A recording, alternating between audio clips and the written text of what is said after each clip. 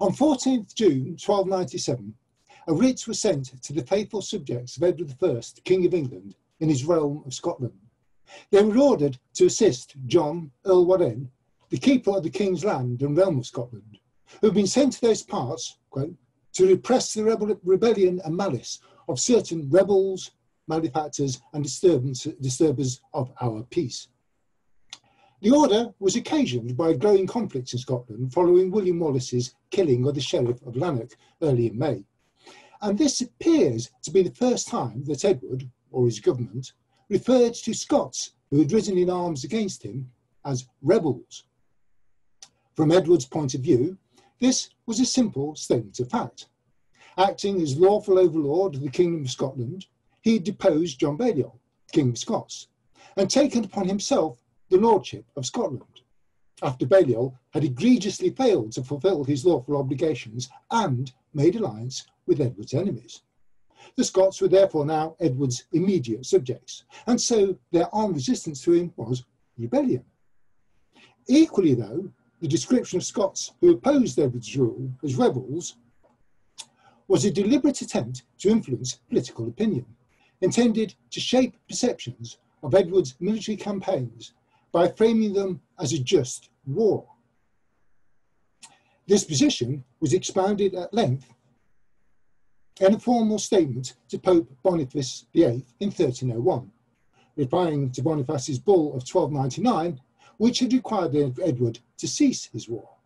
And Edward said, "And since we are acknowledged to be in possession of that realm, i.e. Scotland, by right of full dominion, we cannot, and indeed must not, fail to repress the insolence of our rebel subjects, whoever we should find them, by our royal preeminence, so far as shall be just and as we shall see fit."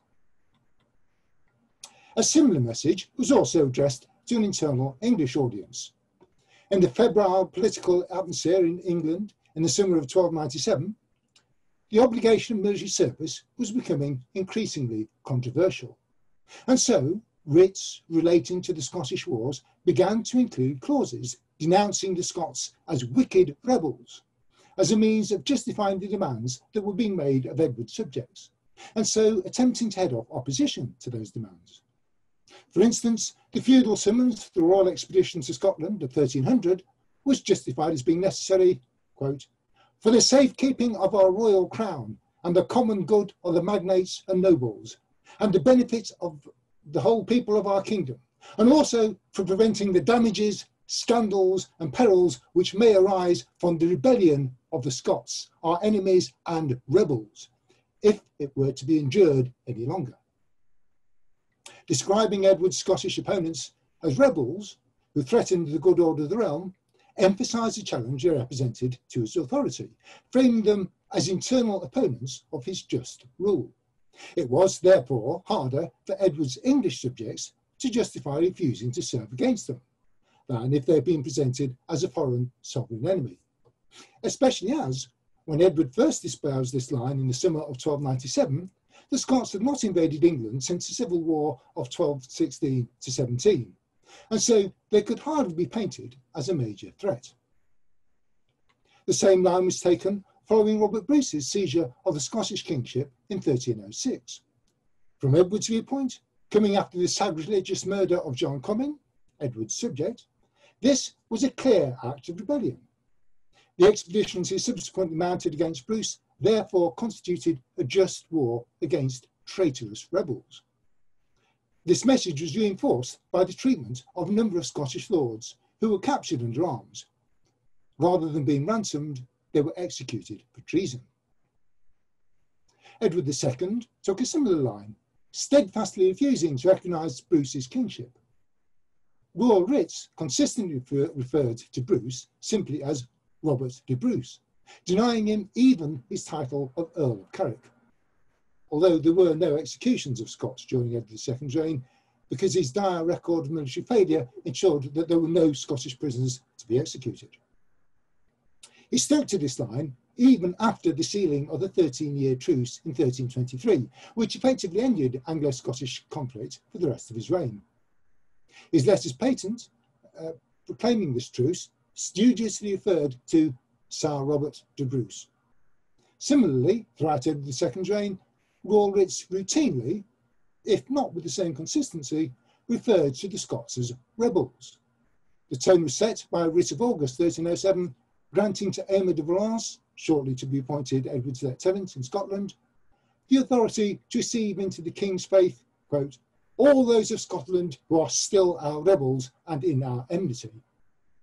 Again, references to the Scots as rebels continued even following the sealing of the Truce of 1323.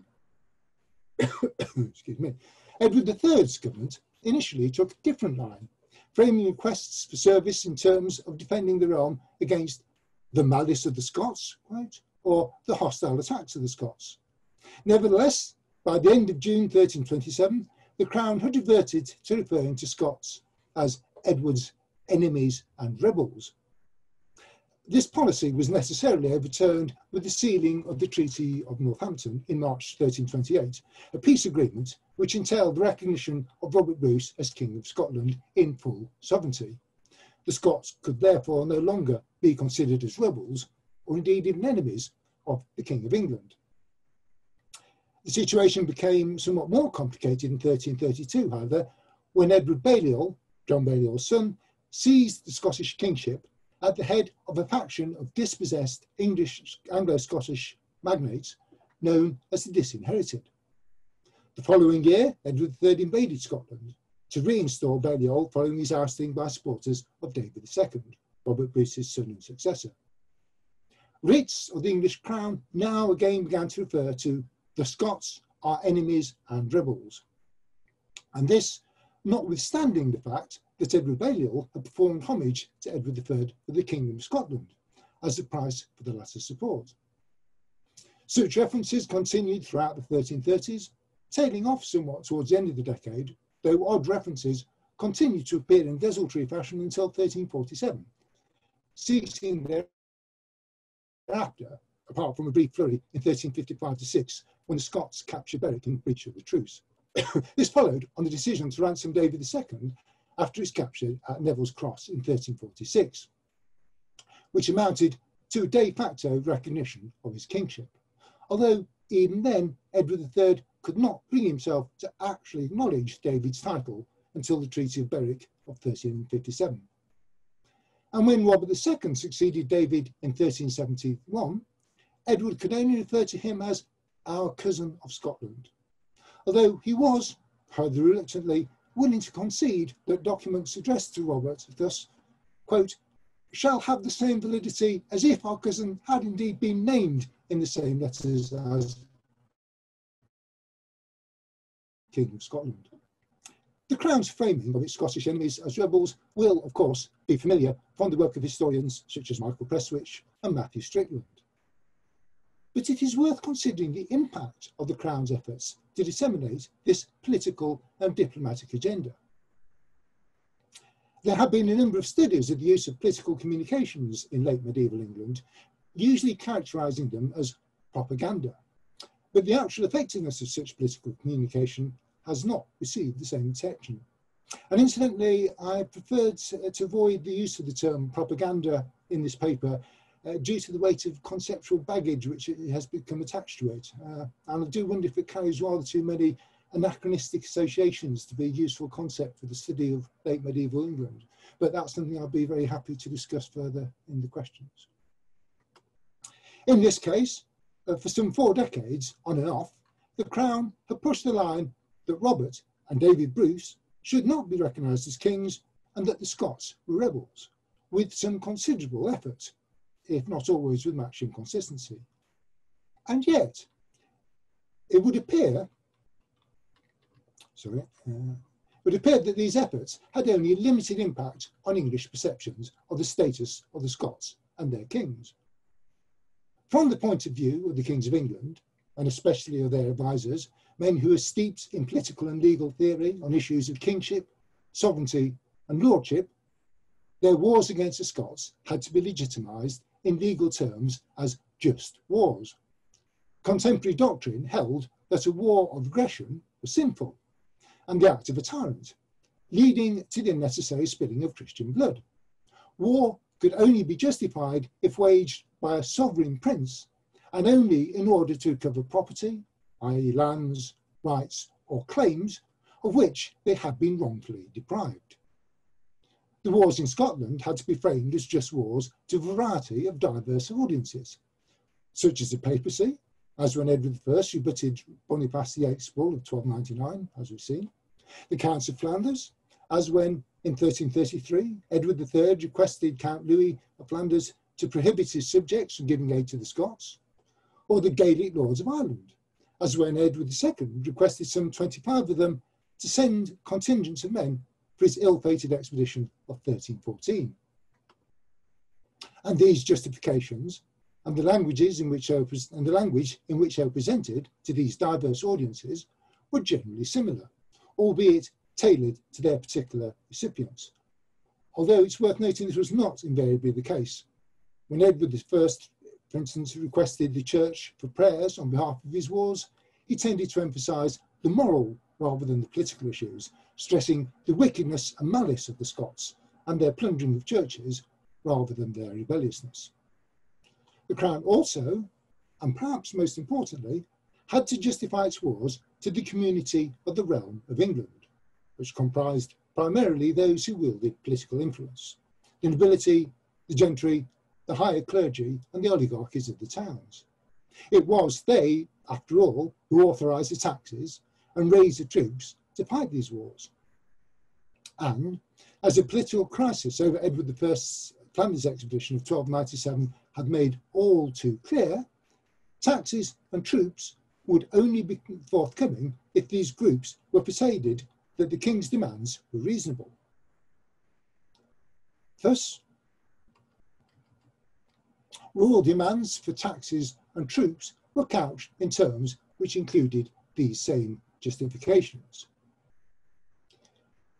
It is, of course, notoriously difficult to gauge public opinion, or rather the opinions of what might be termed the political classes in the Middle Ages, even in such a comparatively well-documented polity as late medieval England. There are, for instance, no surviving 14th century letter collections to compare with the political gossip recorded in the Paston letters, and there are few surviving records which shed light on speeches and debates in English Parliament in the first half of the 14th century. However, some indication of contemporary English views on Scotland's relationship to England may be found reflected in chronicles. Their authors, whether monks or secular clerks, would have been amongst the intended audience for the Crown's political communications. For the Church was required to pay taxes for the King's wars, while many religious corporations were major landowners and so owed obligations to raise men for the King's armies. An example of such messaging, directed to the Church, comes from the Lincoln Parliament of 1327, when William Melton, Archbishop of York, wrote to Louis de Beaumont, Bishop of Durham, to inform him that the Northern Province was required to contribute to a tax. Melton quoted the royal justification for this demand based on the need to defend the realm, and citing the siege of Norham Castle by, quote, Sir Robert Bruce with a great army of Scots, the King's rebels and enemies. And of course, in fact, Beaumont would have been all too aware of this situation, as he actually held Norham Castle as the Bishop of Durham. A representative example of the reception of such Crown messaging is provided by the account of Edward II's reign in the Chronicle of the Yorkshire Augustinian Priory of Bridlington. In his first mention of Bruce, relating to the capture of Roxburgh and Edinburgh in 1313, the chronicler denies Bruce his royal title, describing him as, quote, bearing himself as King of Scotland. However, the same chronicler does accord Bruce his title when he describes the Battle of Bannockburn as being fought between, quote, the King of England and Robert Bruce, King of Scotland. Thereafter, he veers between both descriptions, though it is notable that when describing various parties' negotiations with Bruce, including the monks of Bridlington themselves, when they brought off Scottish raiders in 1322, the distinctly unauthorised negotiations of the Cumberland knight Sir Andrew de Harclay in 1323, and those of Edward II himself shortly thereafter, Bruce is invariably described as King of Scotland. Clearly, for the Bridlington chronicler, negotiations with Bruce implied the recognition of his kingship. More generally, he describes Edward II's conflict with Bruce straightforwardly as a war with the Scots, with no suggestion that they are anything but national enemies, rather than rebels. It should be noted, however, that while it appears to have been derived from an earlier account written much closer to these events, the Bridlington Chronicle was not compiled until the end of Edward III's reign, by which time the Crown's insistence that the Scots should be classed as rebels had been quietly dropped, so it is possible we are dealing with a degree of hindsight. A more immediately contemporary example is furnished by Peter Langtoft, another Yorkshire chronicler, writing probably at the end of Edward I's reign, or shortly thereafter.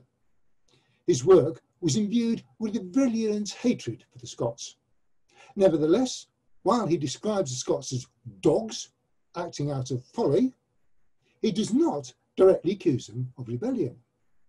Rather, he records John Balliol, King of Scots, and his barons as having, quote, withdrawn their homage from King Edward, a phrase redolent of the formal letters of defiance issued by John Balliol in 1296. And this reflects an older view of lordship and kingship as a more negotiable and contingent relationship, which was increasingly at odds with developing theories of sovereignty adopted by Edward I and his successors. The closest Langtoft comes to an accusation of rebellion is in describing John Balliol's decision to negotiate with King Philip of France as, quote, against his homage and against his faith, which is hardly consistent with Langtoft's own uncritical account of John's withdrawal of that homage. William Wallace's rising of 1297 is described not as a rebellion, but rather as a resumption of the war by a Scottish rabble. And Edward I's opponents are identified simply as Scots. Thus, Langtoft records how in the Parliament of 1299, quote, King Edward sought the aid of his men with which to rally his host against the stinking Scot. When he comes to Robert Bruce's seizure of the Scottish kingship in 1306, however, Langtoft, or possibly by this time a continuator, is rather more circumspect. The campaigns are, in fact, represented as a war against Bruce personally, reflecting the distinction made by the Crown. Thus, Edward, Prince of Wales, is described as setting out, quote, to search for King Robin wherever he might be found. Walter Gisborough was another northern chronicler and contemporary of Peter Langtoft, who also wrote his chronicle in the early 14th century. Significantly, he took up Edward I's language, characterising the outbreak of the Rising of 1297 thus, quote, the perfidious nation of the Scots began to rebel. Gisborough even applied this retrospectively, describing the outbreak of war in 1296 in the following terms. The Scots, in the manner of restless, capricious and unreliable men, began to rebel against the King of the English, although Edward himself had not then, at that point, adopted such terminology. Nevertheless, thereafter, Gisborough presents a conflict straightforwardly as not a rebellion, but a war with the Scots. Moving to Edward II's reign, the anonymous author of the Vita Edwardi Secundi appears to have been a well-informed royal clerk. His chronicle was compiled over the course of the reign, though before the end of it, thus providing a barometer of changing English opinion. He assiduously avoids referring to Robert Bruce as king, having related how he put the crown on himself, quote, against his king and lord to whom he had sworn fealty. However, he refers to Bruce's supporters simply as the Scots, even though much of the chronicle was composed before 1313, at which time a significant number of Scots still remained in the allegiance of Edward II. Thus, in an aside written in that year, commenting on Edward's increasingly apparent failings, the author wrote that, quote, if he had followed the advice of the barons, he would have humbled the Scots with ease. Particularly revealing is a passage where, in his account of Andrew Harclay's treason in 1323, the author reports Edward denouncing English rebels. Small wonder if the Scots, who are in no way bound to me, invade my kingdom, when those who are bound to me by fealty and homage rise against me. Now, this speech was doubtless invented by the author, but at any rate, it directly contradicts the English Crown's policy at that time. It is also somewhat at odds with the author's own account of Bruce's seizure of the Scottish kingship. This, however, had been written a decade earlier, and presumably this later comment reflects changing attitudes in England, as some, at least, of the English political community came to accept, however grudgingly, Scotland's de facto sovereignty. Here, Bruce's spectacular victory at Bannockburn may have been something of a turning point. Thus, the author of the Lanercost so-called chronicle commented, "Indeed, after the aforesaid victory, Robert de Bruce was generally called King of Scotland by everybody, because he had acquired Scotland by force and arms. Such judgment would have been reinforced by the commonplace orthodoxy that victory in battle was a sign of divine judgment, marking out the cause of the victor as just." From 1332, Edward Balliol's inauguration as King of Scots provided the English crown with a good reason to discount David Bruce's kingship. And this is reflected in the continuation of the Brute Chronicle, composed soon after 1333, by someone with close links with the disinherited followers of Balliol. Its author consistently refers to Balliol as the King of Scotland, or as King Edward of Scotland. Nevertheless, he describes Edward III's campaign, which ended with a triumphant victory at Alidon Hill, which forms the climax of the chronicle, not as an English intervention to help the King of Scotland to defeat rebels, but rather in terms of a war between the English and the Scots. An alternative and perhaps more immediate perspective on the opinions of the English political classes is provided by petitions to the Crown. These were carefully drafted, often by men of law acting on their client's behalf, to maximise the chances of eliciting a favourable response for the petitioner. They therefore tended to reflect the language of royal communications, using the Crown's own justifications to justify the petitioner's request. As such, they provide a particularly revealing picture of the reach and influence of these justifications, and they tend to confirm the picture presented by chroniclers.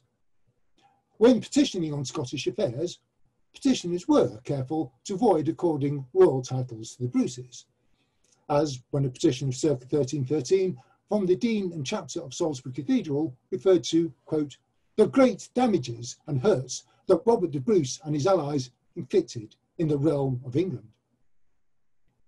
By contrast, however, petitioners did not generally refer to the Scots as rebels. Another petition of circa 1313 came from one David de Betoine, who described himself as a knight of Scotland, who was requesting Edward II for a grant of lands in Lincolnshire, on the grounds that he had lost all his lands in Scotland because he would not become the man of Sir Robert de Bruce. But he describes Bruce not as a rebel, but simply as the king's enemy. And this is particularly significant because, as a Scot in Edward's allegiance, Betoine might be expected to have been particularly receptive to the portrayal of Bruce as a rebel.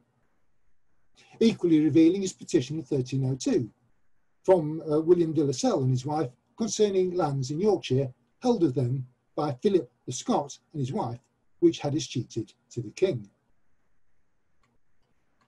The petition states that the Scot, a surname which is evidently descriptive indicating Scottish nationality, and his wife were killed in Scotland as, quote, enemies of the king. Nevertheless, despite the fact that the Scots' lands had been forfeited because of their actions, the Lascelles still did not see fit to describe them as rebels. In response to this petition, an inquisition was ordered, and it is revealing that the Privy Seal writ warranting this inquisition changed the wording, describing the Scot and his wife as having been killed while, quote, against the king's faith, bringing it into line with the royal policy by framing them as rebels against the king, rather than merely his enemies. Perhaps most revealing, though, are the numerous petitions from the Anglo-Scottish marches begging for relief from taxation or for relief from poverty due to the impact of Scottish invasion and raiding. Despite the fact that these were directly concerned, depredations inflicted by the Scots in open war against the king, these almost invariably refer simply to the Scottish enemies and do not describe them as enemies, as rebels. Thus, in 1318, Sampson de Mousen petitioned the king and his council for relief from rents owed to the Crown Lordship of Bamburgh Castle and to the Sheriff of Northumberland, because his manor of Mousen was entirely destroyed and uninhabited due to the great destructions, arsons and robberies committed by the Scottish enemies. The king and council looked favourably on the request and sent writs ordering the Constable of Bamburgh and the Sheriff to pardon the rent, explaining that Sampson was unable to pay due to the robberies and arsons committed by the Scots. Again, however, the wording was amended in the writ so that the Scots were now described as rebels. Strikingly, Scots across the border who remained in the English allegiance similarly failed to refer to Scottish opponents of the English as rebels, even though they might be supposed to have had a direct interest in playing to this line, as it would serve to highlight their own continued, and therefore deserving, loyalty. Thus, a petition of 1313 to Edward II from, quote, his men of Scotland, referred simply to the king's, quote, enemies. These are entirely typical cases of petitioners failing to take up the Crown's line, even though it was clearly in their direct interest to fall in line with it, while the Crown nevertheless continued to pursue this line in the face of all the evidence that it was simply not cutting through to its intended recipients. All of this suggests that the Crown had little success in getting its agenda across. As we have seen, one of the primary vehicles for disseminating its views and attempting to legitimise and build support for royal policy were the writs issued to its ministers, officials and subjects across the realm. But on a practical level, much of this labour-intensive industry may have been somewhat wasted. To take just one example, consider the writ sent to John Byron's Sheriff of York in 1297 in the aftermath of the disastrous English defeat at Stirling Bridge. He had previously been ordered to select and retain men of the county, Yorkshire, to go to London with horses and arms on business that was left studiously unspecified at a time of increasing political tension. He was now, however, ordered to, quote, enjoin them firmly to go to Scotland to join Earl Warenne, quote, for the repressing of the Scots, our rebels and enemies, with the help of God. John would probably have delegated to a clerk the task of informing the selected recruits that they were now going to Scotland instead of London. And we may perhaps wonder whether the clerk would actually have bothered to expound to them the detail that the Scots should be considered as rebels, particularly given that the writ was written in Latin, whereas the clerk would presumably have passed on the orders in French or English. Of course, there were other means of communicating the Crown's line than writs and proclamations. Edward I certainly intended the executions for rebellion of William Wallace in 1305, and of Robert Bruce's adherents in 1306-7 to send out a message. They were indeed widely reported and did have some effect in influencing perceptions of the Scots as rebels. The author of a verse celebrating these executions, written in English and so presumably aimed at a popular audience, referred to, quote, the traitors of Scotland, and described Sir Simon Fraser, a former knight of Edward's household, as, quote, traitor and fickle. Subsequently, the poem describes how Fraser was drawn to Newgate, quote, so that he should be known by those of both high and of low estate as a traitor. Paradoxically, however, the very severity of the measures may have served to confuse the issue, thus undermining their intended message. Such harsh punishments for rebellion were unprecedented, and the English conflicts of the 1260s had not seen the execution of captured rebels by the Crown. And so the Lanercost chronicler, commenting on the executions of Scots in 1306, exclaimed with surprise that among those hanged were not only simple laymen and peasants, but also knights and clerics and prebendaries. And in fact, the only previous execution to rebellion in Edward's reign had been of the Welshmen, Dafydd ap Gruffydd and Rhys ap Meredith. This can only have served to differentiate Scots and Welshmen as a separate category from English rebels, and this can be seen in differing reactions to their treatment.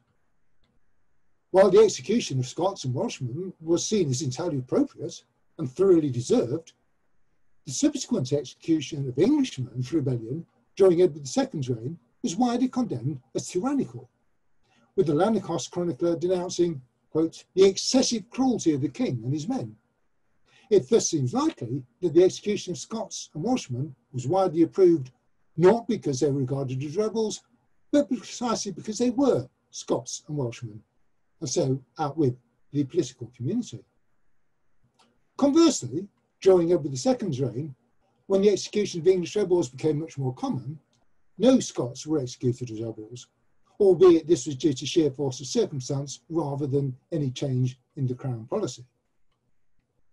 With the resumption of Anglo-Scottish War in 1333, however, while the Crown continued to refer to their Scottish opponents as rebels, captured Scots were not executed as rebels. Rather, they were generally ransomed, and so were treated as though they were legitimate combatants captured in war. Overall, then, the treatment of Scots captured under arms against the English Crown was markedly different from that of Englishmen, and this cannot have helped the Crown's efforts to frame the Scots as rebels. More broadly, the most persuasive political communication is that which aims to convince people of what they are already inclined to believe. Unlike the Welsh, the Scots, or at least Lowland Scots, if not the Gaelic-speaking Highland Scots, were considered to be part of the Francophile cultural mainstream of Western Christendom. Lowland Scots spoke what they identified themselves as English, and until 1296, the Scots had close links with English political society. Alexander II had married Henry III's sister. Many Scottish and English magnates had held estates in both England and Scotland, including the Balliols and the Bruces. And indeed, a Scottish contingent had fought alongside the future Edward I at the Battle of Lewes in 1264. Yet, notwithstanding these links, and the long-standing claims of the Kings of England to the overlordship of Scotland, the Scots were seen by contemporaries very much as a separate people. There had been kings of Scotland for a very long time, and the English were used to thinking of Scotland as a kingdom, claims of overlordship again notwithstanding. Even when Edward I abolished the Scottish kingship, he ruled Scotland as a land separate from England. And Scots who remained in the English allegiance remained apart from the English political community. They did not, for instance, attend Parliament. This sense of a Scottish nation underpinned English perceptions of the war. This is evident from Walter of Gisborough's account of the rising of 1297, which begins, the perfidious nation, gens, of the Scots began to rebel. This sense of a separate Scottish nation underlay, and was in turn amplified by, the wave of xenophobic hatred of the Scots which followed the outbreak of war in 1296. This xenophobia was undoubtedly stoked by lurid atrocity stories, such as the claim that the Scots had burned alive 200 schoolboys at Hexham. These stories appear to have been deliberately circulated by Edward I in 1296 as an additional post facto justification for war. As well as featuring prominently in his letter to Boniface VIII of 1301, they were repeated in a number of contemporary English chronicles, including the Lanercost Chronicle, William of Gisborough, Peter de Langtoft, and the Bury St Edmunds Chronicle. However, the Crown's propagation of such tales may inadvertently have helped to undermine its own line that the Scots should be regarded as rebels. Under the laws of war, the deliberate burning of property was a sign of open or public war. And under the laws of war, open or public war could only be legally conducted by a sovereign prince. Of course, the English Crown denied that John Balliol or Robert and David Bruce were sovereign princes. Nevertheless, when the Bruces led armies into England, which burned and ravaged, they were conducting war in the manner of sovereign princes. Such perceptions may have been strengthened in northern England by the necessity of buying off these invading Scottish armies. This frequently involved the sealing of formal truces, which obliged the leaders of local communities to use Bruce's royal title. An example is provided by the indenture between, quote, the noble Prince Sir Robert, by the grace of God, King of Scotland, and the people of the community of the Bishopric of Durham between Tyne and Tees in 1312. Here, a contrast may be drawn with the internal conflicts in England during the reigns of Henry III and Edward II. Pillaging and ravaging, another sign of open or public war, were undoubtedly routine in these conflicts. Deliberate burning, however, appears to have been rather less common. And of course, these conflicts were of much shorter duration. These internal conflicts were characterised by the English crown as rebellions, but they were qualitatively different from the wars fought against the Scots. Furthermore, Edward II adopted a deliberate policy that conflicts against rebels in England should not be classed as war, as a means of denying the right of his opponents to bear arms against him. Yet he continued to refer to, quote, our war in Scotland. And of course, the Scottish wars were fought across a border which had been fixed long before it had been formally recognised by the English crown in 1237, and which remained fixed, irrespective of the direct English lordship that was imposed over large parts of Scotland for much of this period. In fact, the Crown's own messaging served to reinforce the perception of the Scots as a national enemy. Edward I's writ of 24th June 1297 referred carefully to, quote, certain rebels, malefactors and disturbers of our peace.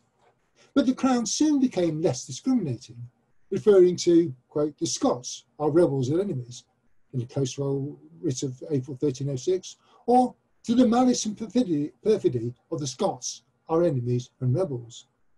Such labels served to characterise all Scots as enemies of the Crown, failing to differentiate them from the many Scots who remained in the English legions until 1314 at least. And of course it was hardly appropriate after 1332, when the English had recognised Edward Balliol as King of Scots, and particularly after 1334, when large parts of southern England had been ceded to English rule. The Crown did make some allowance for this after 1306, when Robert Bruce's killing of John Comyn alienated a large part of the Scottish political establishment, who remained bitterly opposed to Bruce's kingship. Thereafter, some Crown writs referred to the malice and rebellion of Robert Bruce and his accomplices, or such like, and writs occasionally continued to specify Robert Bruce and his accomplices through the period up to the peace of 1328, differentiating between Bruce's supporters and the Scots as a people, though with little consistency. However, this seems to have had little impact in changing overall perceptions. These perceptions were shaped even by the Crown's own diplomats. So these perceptions were shared even by the Crown's own diplomats. In January 1321, Thomas Cobham, Bishop of Worcester, was appointed to a commission negotiating for a truce with Robert Bruce. In May, when Edward II's English opponents had attacked the Welsh lands of Hugh Spencer the Younger, Cobham wrote to the Pope and cardinals, lamenting that, where we seek peace, behold disorder, and while we take care to purge the boundaries of the realm, that worst plague, familial hostility and the makings of internal war stealthily crawls in at the centre. As a Crown diplomat, Bishop Cobham would have been very aware of the official line. Yet here, he was drawing an implicit but clear distinction between war internal to England and the international war being fought between England and Scotland. For the English political community, there was a tension between the idea of rebels as being the enemies of a king who were internal to his realm, and their long-standing and internalised perception of Scotland as a separate realm, a perception that some 40 years of Crown messaging failed to undermine.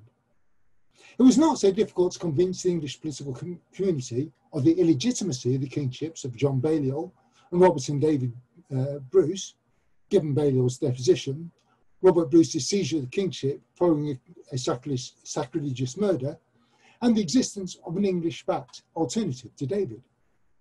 Even so, the successful exercise of kingship by Robert Bruce and the success of David Bruce's followers served to undermine this message. On a more fundamental level, however, while the English could not be persuaded to regard the Scots as rebels and continued to view Scotland as a separate nation, yet they fully endorsed the Crown's claim to the overlordship of Scotland. English historical tradition held that the kings of England were the rightful overlords of Scotland as the heirs of Arthur, King of the Britons, a claim which could be dated right back to the first arrival of the Trojan Brutus in the land of Britain, a tradition which Edward I and his successors made full use of. In this long-term view, legal niceties over the precise status of the Scots as either internal rebels or national enemies were of no great concern to the wider political community of England. Either way, they were generally, if sometimes somewhat reluctantly, prepared to fund and fight campaigns to pursue, enforce and maintain the God-given rights of their kings. And this was particularly so given that the Scottish invasion was a constant threat to northern England after 1296. So, perhaps, in the end, the Crown's failure to propagate its agenda on rebellion did not really matter. And if you want a moral to all of this, then perhaps it just goes to show that English confusion and doublethink over national sovereignty is nothing new. Thank you very much.